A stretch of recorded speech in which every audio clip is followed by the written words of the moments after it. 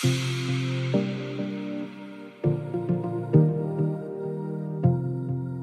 morning, everybody, and welcome to this GreenFleet Roundtable Road to Zero here in sunny Rotherham. Am I allowed to say that? Breathed a little bit more when he announced it. Okay. Because with half of our fleet not being suitable for EV or without anything being there, full stop, we could still operate. We have got an extra 5 years. Won't stop us from his original plan of let's try and decarbonise what we can, but it does give a bit of breathing space, and it allows manufacturers as well to sort of get a wriggle on really to bring something to market that is suitable for utilities. I think, and this is just a view, I have nothing to back this up, I think the type of vehicles you're talking about, I think it will help that. I think that's because they've still got these interim targets that they've got to meet up to 2030. Those haven't changed. So 80% of manufacturers' vehicles have still got to be fully electric up to that point. I think the bracket that you're talking about is the thing that will just get a little bit more breathing space. But yeah, our suppliers were just like, one of them said, and I won't name which company it was, if he'd have said 2050, it wouldn't have made any difference to us. We're doing this, and it's kind of done. And it's not 2030 for them, as I said in my opening bit. It's 2027, 2028, that's when they're gone. So, yeah. Interesting. Okay.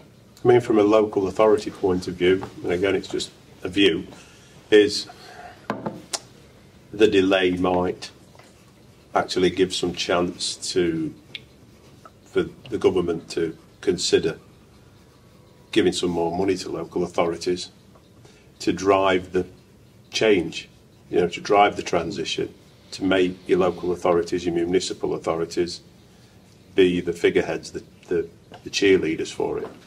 Something we've done in Nottingham. If we want to have a carbon neutral city by 2028, we've got to lead by example. Hence, 40% of our fleet is ULEV. But I think the government's got to understand that they've got to help fund that.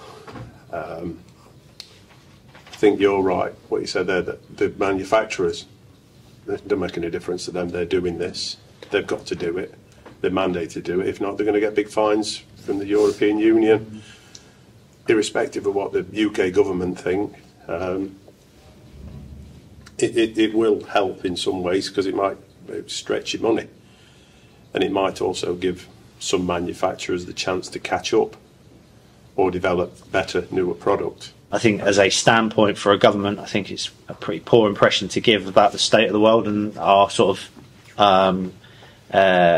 ambitions to decarbonise just road vehicles in general. But as you quite rightly say, I think also if you consider the improvements in vehicles, charging infrastructure, both public, private, and the way that we're able to operate these sorts of things, the improvements will come in like tenfold. We've got some chargers in for National Grid that they have a shelf life of 10 years, and they're saying that we installed them in 2021 to start with, so they're looking at a 2031 replacement, but they already know that they're not going to keep up with it. They just won't be able to replace them straight away because the cars will be too capable.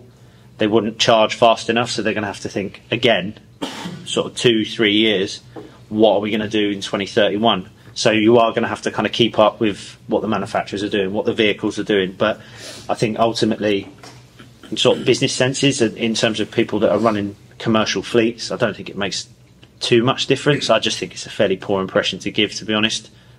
That said, as you say, if it gives the room for improvement to be able to encapsulate a wider fleet perspective across the country, then that may be a benefit. But ultimately, I think it will make next to no difference. From the direct decarbonisation of road transport, and particularly the fleet sector, it makes no difference whatsoever. Battery electric vehicles are here, they're coming, even in the van world, they're evolving very quickly, as a colleague over here has just said. In the car world, we're already there. Whatever your use case is, pretty much there is an electric car that will do it. Maybe towing a caravan up to Scotland and back is the one exception in the car world at the moment, but even that is coming, will be with us very shortly. So from the point of view of the take-up of battery electric cars, certainly that will be well, it's now mandated to be 80%, as it always was, by 2030. I suspect actually it'll be more than that by 2030, because why on earth would you buy something with a clunky old engine in it that you have to pay a fortune to charge up, to fill up every time? The battery electric cars will be so good by then that anyone buying a new car will be wanting one. So I don't think it makes a lot of difference to the uptake of the market. Where I think it might have two negative consequences is, one is kind of business confidence and investment, and the UK being seen to be even more of a basket case internationally than it was already. And what does that do for inward investment and gigafactories and vehicle manufacturing, and the kind of wider UK PLC piece I would be a bit nervous about. And the other is outside of the fleet world, the private consumer.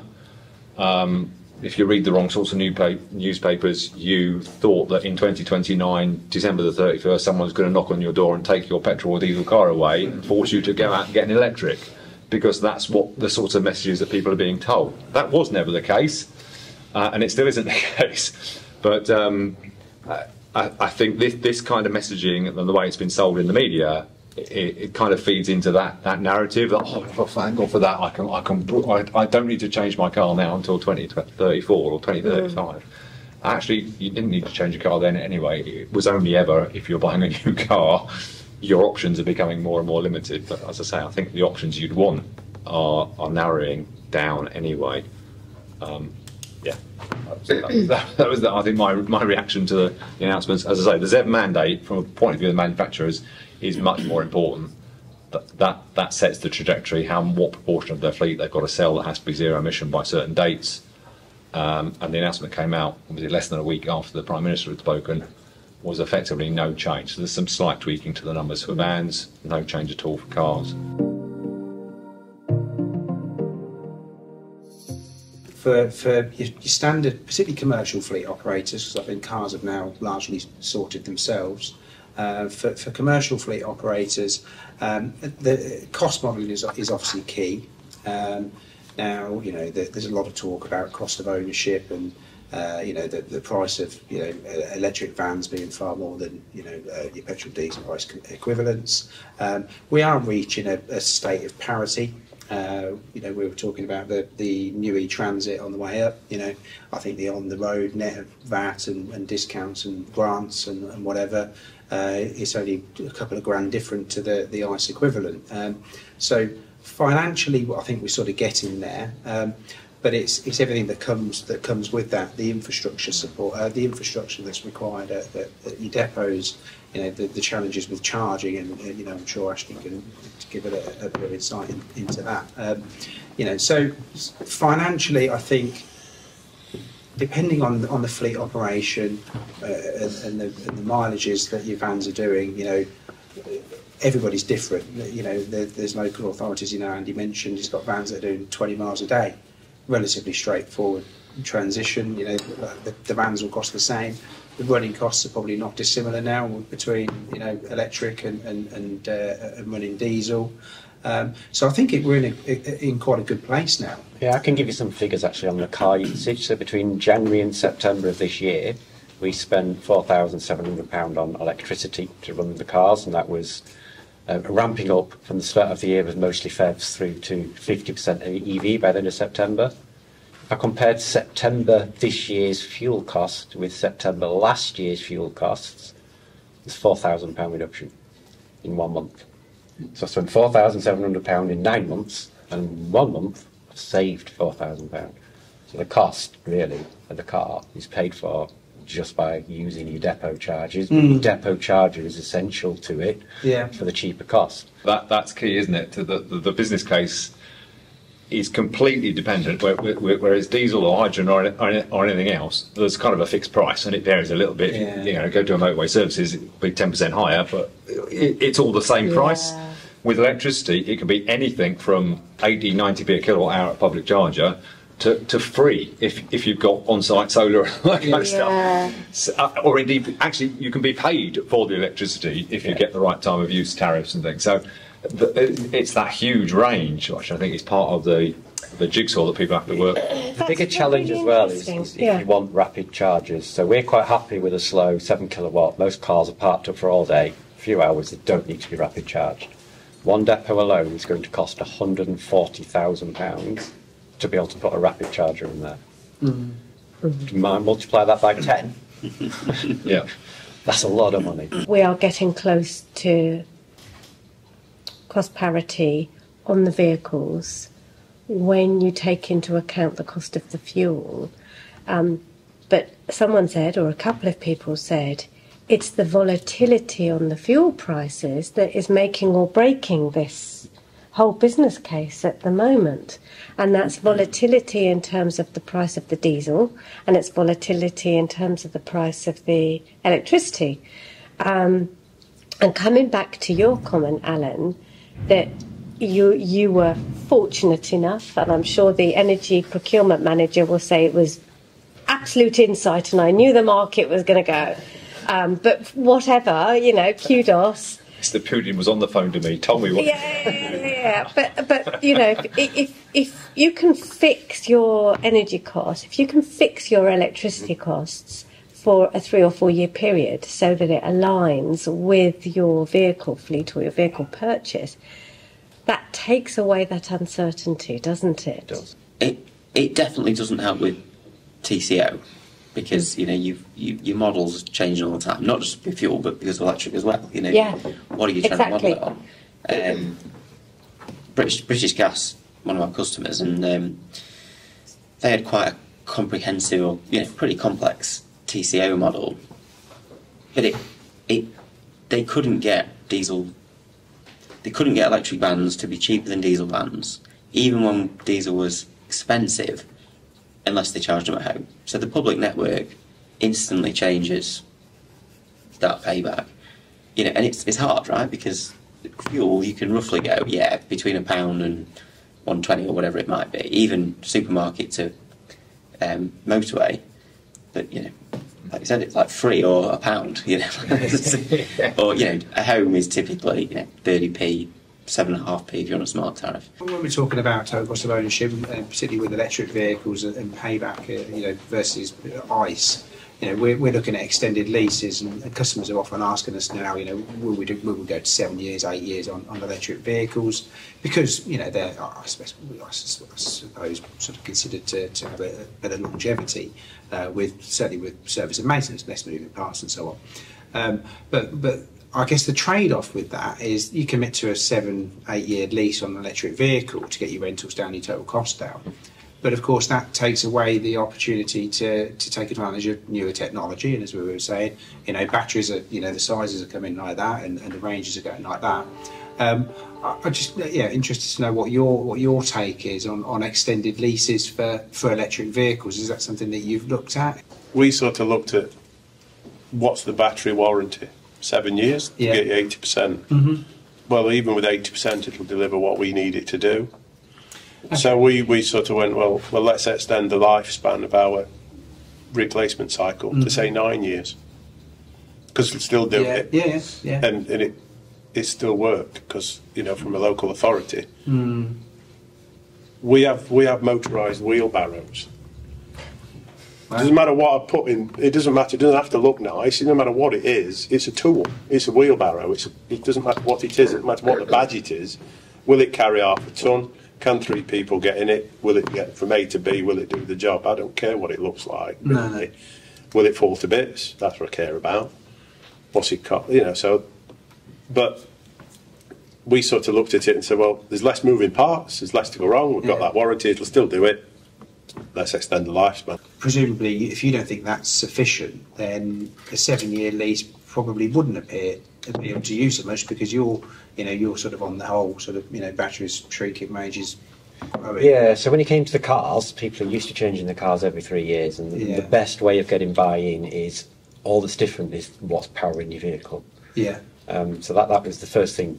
When it came to the vans, and another reason we've held back, you're quite right. Technology's changing that quick. There might be something on the market today that will just about do it if we change processes and nudge it a little bit. Yeah. But why would I want to commit to 3 years of that at least, when in 2 years' time there might be something that will do 7 years' worth of work for me? Yeah. So it's a really tight balancing act to get it right. When do you make the jump? Exactly. Do you jump? When do you? We jump. 20 enough. not Yeah. when it's Yeah. good. So once you've got a vehicle that is good enough, which is what then we've got. It got will what's stay good enough. Yeah. You can use it for as long as you want to use it for, as long as it stays good enough. It's as you say, if the vehicles that don't yet exist that are good enough, then you're going to have to wait. And But we mentioned public 2-3 years' charging time, for, there will be. we mentioned public charging for commercial vehicles earlier. Our perspective, the commercial vehicle needs to do a full day. I don't want my drivers to be sat at public charging, whether it's for 20 minutes, half an hour, 45 minutes. That's time that they're not delivering to the customer. Commercial vehicle needs to last all day and do the job that it's there to do. We've got a very small number of electric vehicles and we have no home charging at all. We've just got everything charged in depots with cards to back up if they were not charged or there was some range anxiety so they could fuel up elsewhere. And is that your vision for the entire fleet? Don't really know because we haven't got the infrastructure in the depots yet. I mean, Nottingham is so far ahead of where we are. If we had that kind of infrastructure, I think that we would be looking at a similar type model where we would just have the cards as backup. But in Cumbria, I don't know. I don't know how many years it would take us to get to where you guys are. Come to the Lake District in the electric vehicle and see how far you get. It's absolutely going down. daily charging. It's just going up the hill that's a problem. It's okay when you get to the top and come back down. I mean, just going back to our fleet, we've sort of taken in what's coming into our fleet is our housing stock, our housing team's vans. That's 293 vehicles. They've got an ambition, the housing services team, for these to be EV. But 90% of those guys take the vans home at the end of the day. So we're interested in Ashley's product there for the home charging. But it's convincing. It's convincing their management that that's the way they want to go because they come up with the. Well, you guys are lucky you've got all your charges in the depot. Our vans go home, so we're trying to sell that from a corporate fleet. We're trying to educate them and bring them up to speed and say, look, you can do this. There are ways around it. You've probably got the higher level of problem. Your problem or the challenge you've overcome was getting a connection to the grid. Grid was there, you just needed to connect your depots to it. You're probably similar to Cornwall and places like that. You haven't got the grid. The grid isn't strong enough already, so you've got to wait for the grid to be ready before you can go full on the depot connections. All of our vehicles are home-based, they all have home start, so we're looking more towards the home charging setup. We are installing, what we did, we went out to our workforce, to those who could have an EV vehicle, and we sort of went to them and we said, you know, you advise us what your anxiety is about going to EV. We weren't really much about the vehicle other than the range anxiety. But the biggest feedback that we had from drivers was, how do I refuel it? Because at the minute I've got an All-Star card, I can go to any petrol station and fill it up with diesel, but what do we do to charge it? And because we cover from, say, like Barnsley up to Berwick-on-Tweed, up across to Carlisle and Cumbria, each geographical area is completely different to the next one. You know, some areas are really good. Leeds would be a prime example. Bradford's even better. But they all live in terrace houses in Bradford, so it's really difficult. So we're sort of trying to cover all bases. So we're going to try and get home charging, depot charging, really low, 7 kilowatts, and then probably rely on public charging as well. Especially the van fleets. Yeah, we've done this Openreach, one of our customers, and you learn so much from them because exactly the same situation. Vans return to home, start every day. You know, and I don't know who said it now, but you know, they don't want the vehicles stopping in public at all. So they've taken the cards off them completely because they've said, if you give them a card, it'll just be an excuse to stop. Yeah. And then, you know, I don't know if anyone's got unionised fleets, but the union got involved. And they said, well, you can't ask them to charge on the lunch break because that's a part of the working day. So then it adds they're having an hour's lunch and then an hour charging, and then you know. Whereas home takes all that away. What we have done is where we've had to specify home charges, we've made sure that they're like basically click on, click off. So you pay, you take the hit of the cable in the infrastructure, you know, your breakers, etc., and a back plate, but the unit itself is easily removable. So if that employee leaves, you have it in writing that you just remove that, and they're left with completely safe, isolated cable and breakers and whatever else. They can isolate it if they so choose, but you retain the unit.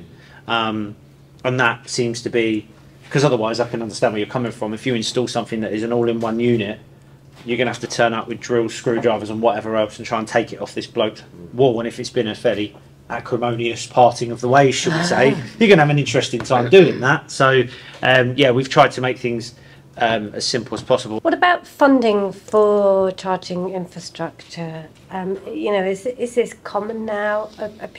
Because you know, from what I've heard is a lot of mobility service providers offer funding solutions, but the fleets don't take them up very regularly.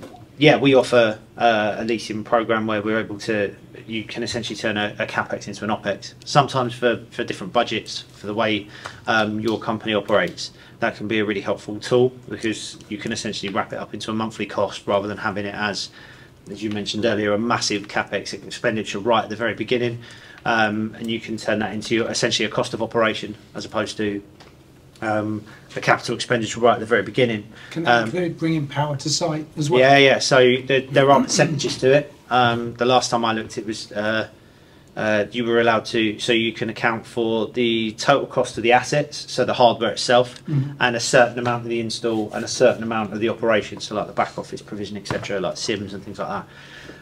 But you can't account for all of it. So there is a sort of upfront, but if you consider that like a deposit on a lease for a vehicle, it's very, very similar.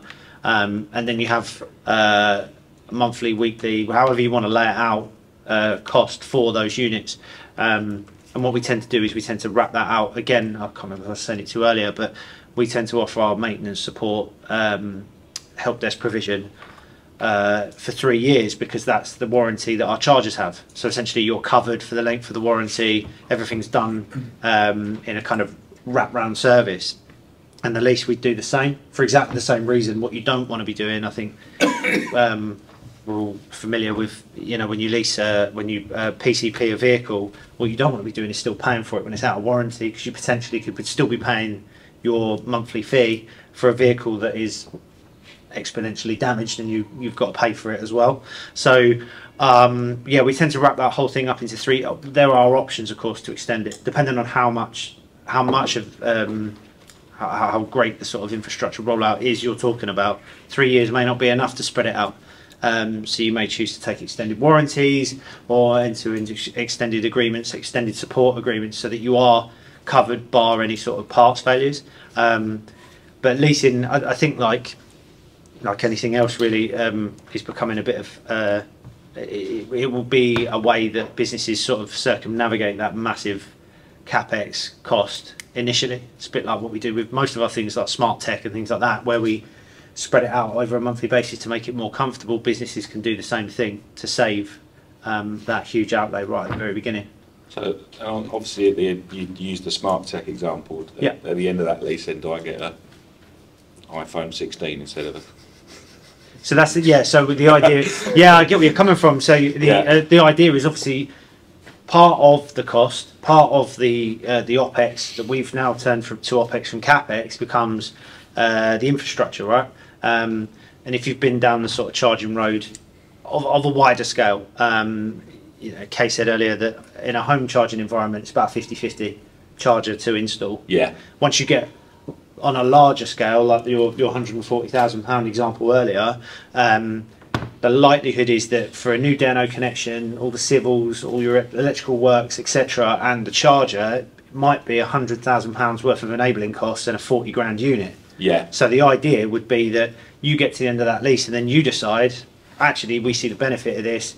The business case is X, so we're just going to CAPEX a new unit. And you just replace that unit and buy a new one, or you enter into a new lease agreement for a new unit, and the other one, there's an arrangement whether we take that away or you deploy it somewhere else, because ultimately there's the option for both. It's usually proprietary providers. You know, so they've been able to strip out a lot of the functionality that OCPP requires. So it's got less components, it's got less communications ability, which is why it's cheaper. But usually that means the back office that they're selling is also their own back office. So you can't add units from different manufacturers. You usually have to rely on them for the servicing. Yep. So you can't say, I'm not very happy with that servicing agreement, I'm going to go somewhere else, because no one else can touch it, no one else has the parts, no one else knows what to do with it. And I definitely, because things are maturing now, and we are, you know, believe it or not, you know, 10 plus years in, I'm definitely coming across fleets that are saying, we're ripping it all out and starting again. And it's for some, it's not because the hardware has failed, but it's because they're not able to maintain it or repair it in a timely fashion. You can't have you know, 3 or 4 units out of action for weeks on end when you're offering a critical service. Thank you, Alan. And on the home side, you're also agnostic. Yeah, you know, we're essentially a back office for home, but we are not a back office, just to put it. Yeah. So we can work with pretty much any home charger that you can install. You know, it's the trap, if you like, of OCPP is worse in home because there are more providers that are vertically integrated. So think of it a bit like you know this: you cannot change the software on your phone; you're stuck with it. But you can buy a Dell laptop, an HP laptop, and put Windows on it. You know, it's kind of that kind of thinking. You know, but I suppose just on installing a home infrastructure, I know you spoke about, you know, I presume it's like easy, you know, where you can like rip them. It's very similar, yeah. Rip the stuff out. But I think people or companies don't necessarily look at the true payback of a home charger. You know, it's £1,000, give or take, to install a home charger compared to tens of thousands potentially in a depot. But if you don't install that home charger, you've either got to then install depot charging or you've got to go out in public. If you go out in public, you're paying double the cost, you've got downtime, you know, engineering fleet, you've got hours. We've seen models where a home charger, £1,000 home charger will pay back in 2 months or less. So is it even really worth ripping it off the wall? Just put it in and, you know, leave it. So that's just my, But yeah, you know, and I think financing home chargers, there's tons of companies trying to figure out the models. The biggest challenge is, you know, they're trying to recover the cost probably too quick because it gets to the same point. What if they leave the company? What if, you know, they move house? You know, it just seems like most companies are turning to buying the charger when it comes to home. Getting people more on side earlier, because it is a challenge sometimes getting people on your side. So maybe have a better message. We try hard to explain what we're trying to achieve and support our carbon neutral ambition for 2028. But there's quite a few people who are focused on the day to day. They want to look day to day, and it's just maybe just involving those people a little bit more and doing a bit more education. But regrets from it?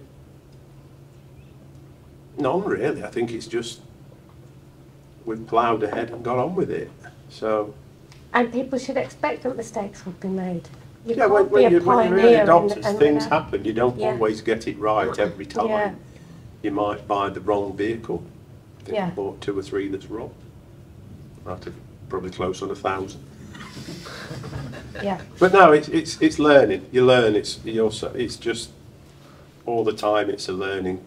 But you learn by making the mistakes. You don't try something new, you never learn from it. You know, there's some products are better than others. Sometimes you have to bite the bullet and just have a leap of faith and do it and then make it work afterwards. It's that engagement with people. It's just having that message and getting more people on board rather. Sometimes we're being a bit bullish and say, there's your van, get on with it. Maybe we should have arm round him a bit and let me do this. And who put their arm around you, Andrew? Why weren't you one of the traditional ones that pushed back and went, no, let's do it the way we've always done it? 10 years ago, I was a bit resistant. Right? And then I had an epiphany. Did you? Yeah, it just dawned on me. I thought, hang on, this is, you start looking at the numbers and looking at what you want to achieve and everything, and you suddenly think, actually, we can make this work. I'm up for it. I'm up for it.